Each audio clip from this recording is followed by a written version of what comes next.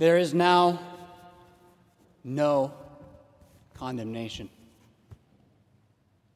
I remember vividly a discussion I had with a brother pastor a couple years out of the seminary about the blessing to be given after communion at the Lord's table. I was attempting to convince him that he should stop saying, "Now this body and blood of our Lord Jesus Christ may bless you." I was trying to convince him that the use of the subjunctive was a use of doubt, an insertion of maybe, and a removal of the certainty which the Lord's Supper is very much there to confirm and give. It's also not what is written in our liturgy. Of course, I was trying to convince him to say something that is also not written in our liturgy. I say, "Now this true body and blood of our Lord Jesus Christ will bless you." Now, we can debate about the hymnal. I think we should keep it by and large. But the issue of what do we say when we are given to speak the gospel is one that we must not only debate about, but defend. For the argument he brought against my position was not that it was not in the hymnal. The argument he brought against my position was his concern that somebody who had just received the Lord's Supper might have received it without faith and would believe my words about him being blessed. He was afraid that I would speak the gospel to someone and they would believe it. In all of our, I think, perhaps petty debates about antinomianism and legalism and who's who and what's what, the thing I see being lost in the churches of God in this nation is the good news that in Jesus Christ there is no condemnation now, and that this is a distinct message from everything else the world has to give. Of course, there are people who will live licentiously, abusing this gospel, using it as an excuse for their flesh. But the one who lives to the flesh is self-condemned. They will do that to themselves whether we speak the gospel or not. The fear I have is that for the sake of the goats, we stop feeding the sheep.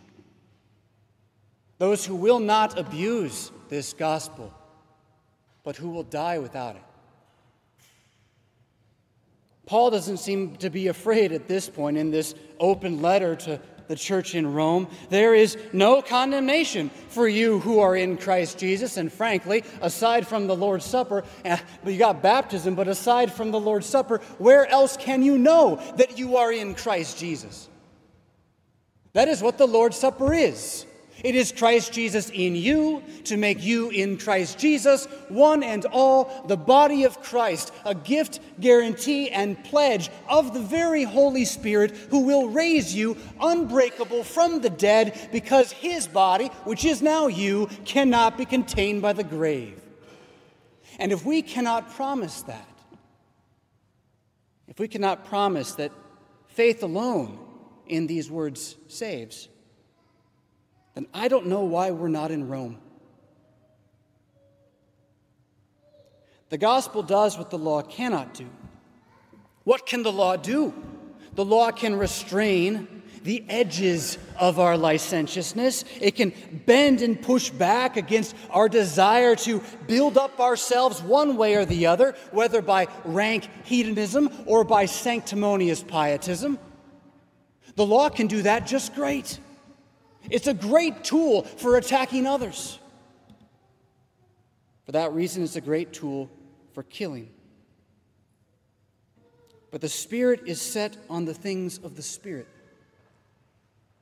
love, joy, peace. The Spirit is life and peace. And the mind that is set on the flesh which I understand to be the mind that is set on self-justification. That mind is hostile to God, and no matter how much it might banter about the law, whatever law it might use, from karma to environmentalism to the Pope, no matter how much it boasts, it cannot keep it, because those who are in the flesh cannot please God. Now, the good news is that you are not in the flesh. Paul says so. You are not in the flesh, but in the Spirit. And of course, the ESV translates it, if in fact, although it could also read, since indeed. Since indeed the Spirit of God does dwell into you, because that is what he has guaranteed to you in his holy baptism of you, since that is an unalterable truth, which the world cannot steal from you and God will not remove from you, therefore you belong to him.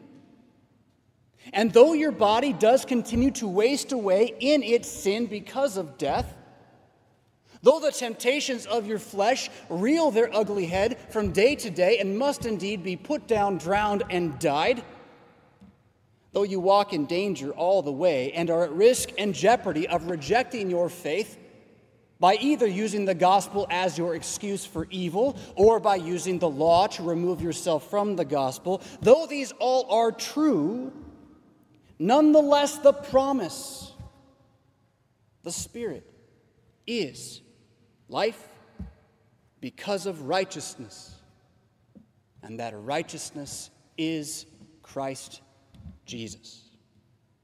Not you, but yes, you, because you are in Christ Jesus now. And because the Spirit who raised Jesus from the dead now dwells in you, he will also give life to your mortal body through his Spirit who dwells in you. One of the great modern errors of Christianity is the belief that salvation is the resurrection from the dead in heaven on the last day. The error is that that is half the truth. The full truth is that you are already raised. You are already resurrected from the dead, and that resurrection is nothing other than your faith alone. Your faith alone, which the evil one cannot overcome, and which has already overcome the world in the one who has risen from the dead for you. You are already raised and ascended to the right hand of Christ. How can you live in sin any longer? Well, according to the flesh you do, and according to the saint who waits patiently, you endure, hate, and fight against it. And according to God, you don't. It's all gone, buried in Jesus. There is now no condemnation. In the name of Jesus, amen.